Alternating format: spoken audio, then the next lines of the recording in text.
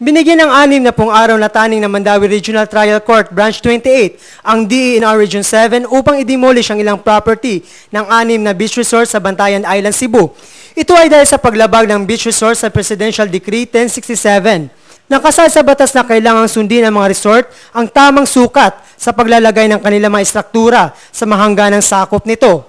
Kasama din sa i-demolish ang mga property ng cottage ng Abanico Beach Resort, Bar House in Tikitibu Beach Resort, SeaWorld Bar and Restaurant in Unique Beach Resort, SeaWorld 5 Chaos and Rest House in Kota Beach Resort, SeaWorld Bar and Restaurant and Cottage in St. Bernard Beach Resort.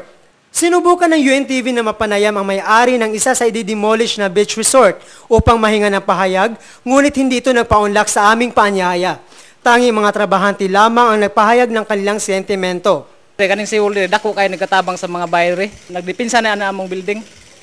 Kaya ugwa pa ng SeaWorld, sir, dugay rin na uguba na yung mga building rasta ng mga bahay, residensya sa kilid.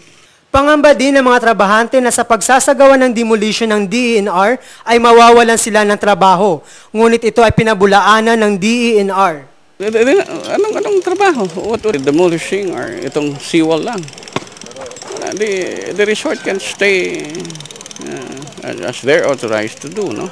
Within the limits, within the bounds of the permits issued to the operators. May mga batas na nilabag nila kagaya yung 20 meters easement zone. You have no right to construct anything there because that is owned by the state, that is owned by the government. Dagdag pa ni Sabiloca na seryoso sila sa pagpapatupad ng batas at wala silang sasantuhin sa sino mang lalabag nito.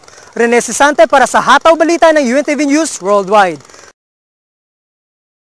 Rene Sisante para sa UNTV News Worldwide at ito ang balita.